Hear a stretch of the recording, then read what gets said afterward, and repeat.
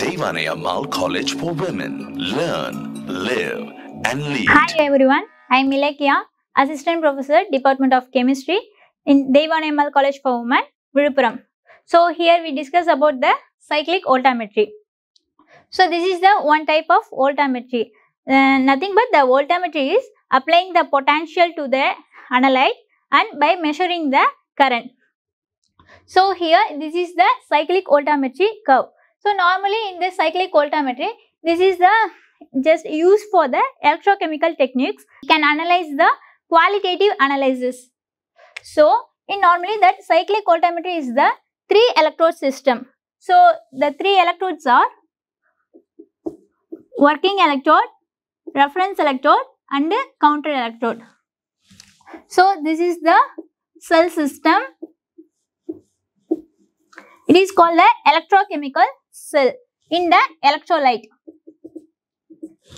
So this is electrolyte and these are the 3 electrodes of the working electrode, reference electrode, counter electrode. So when we applying the potential will occur in between the working electrode and the reference electrode, and by measuring the current flows through the working electrode and the counter electrode. So this reference electrode is the non-polarizable electrode.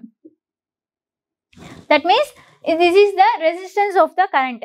Then only the current will flow through the counter electrode and the working electrode. So normally in cyclic voltammetry, this is the anode part and this is the cathode part. So anode is positive and cathode is negative. So here that anode means just the loss of electrons and the cathode is the gain of electrons.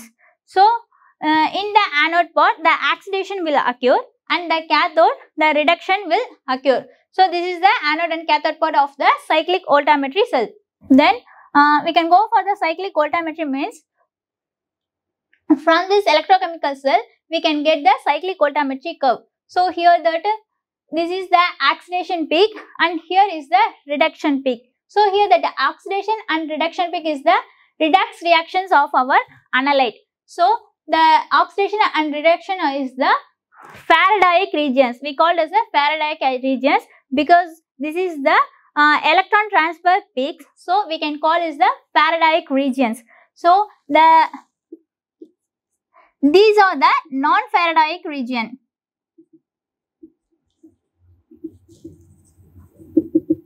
And this is otherwise called that double layer capacitance.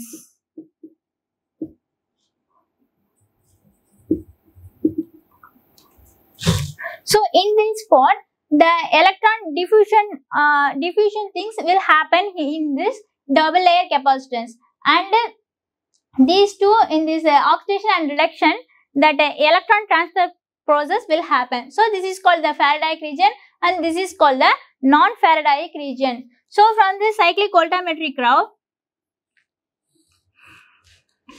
so here this is the anodic part, that is oxidation will occur, and this is cathodic part, though reduction will occur. So from this curve, this is the x-axis and y-axis. For x-axis is just the applied potential, and in y-axis the measuring current will happen. So in this part, this is the anodic peak current. This is the oxidation, this is the anodic part. So we can call as the anodic peak current, and here the cathodic peak current. So from this we can calculate the E of potential. That means between the two peak currents we can calculate the E of potential. That is E of. This is the off wave potential. So from that two peak currents in between we can calculate the off wave potential. Then we can go for that scan rate. So using the different scan rates, we are applying the different potential, we can calculate the current and the diffusion coefficient. So from that different scan rates, we can calculate the diffusion coefficient. That's it. So when we give the different scan rates of the cyclic voltammetry, that means here we can give the, for example, we can give 20 millivolt per second, means the curve will show like this. So when we increase the potential, that means after 20 millivolt, after that 50 millivolt, the current will increases. So when we are applying the potential, so the potential will increases, is directly proportional to your current. So this is when we are applying the potential, the current also decreases.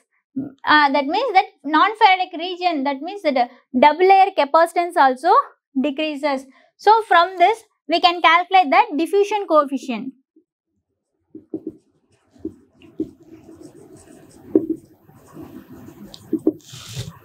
How the analyte gets diffused in that layer. So for this diffusion coefficient, we can use the one of the formula, Randall-Sevick equation. The equation is that peak current is equal to 0.446 NF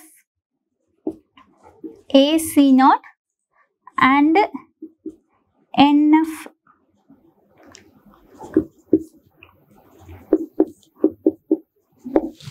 So from this, the IP is the peak current. So we can calculate the peak current of this cyclic voltammetry and the diffusion coefficient of this scan gauge. So they both we can calculate from this the different scan gauge.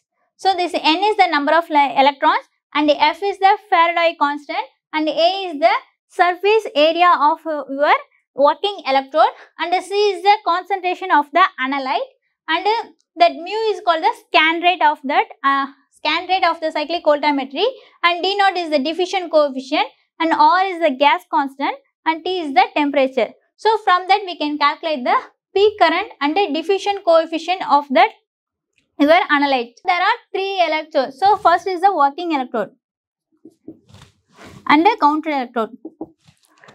So this is the off cell and the reference electrode separately is called the off cell. So when working electrode is act as an anode and the counter electrode is act like a cathode. So when working electrode is act as a cathode, on the same thing opposite, counter electrode is act as a anode. That's it. So here working electrode we can use the 3 or 4 many things we can use as a working electrode. Here commonly we can use the mercury, carbon, platinum, gold. These are the things we can use as a working electrode, like a disc electrode. And for counter electrode, normally we can use the platinum rod and graphite rod. These two we can use normally for the counter electrodes. And then for reference electrode, it should be a non-polarizable electrode. That means it is resist to the current. And these both the working electrode and counter electron should capacitive mode for that.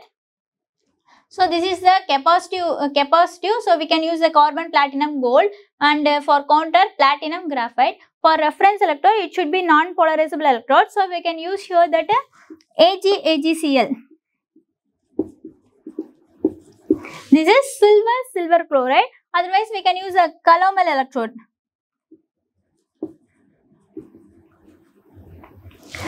Theoretically, we can use that standard hydrogen electrode, but we can't use that in that normal room temperature.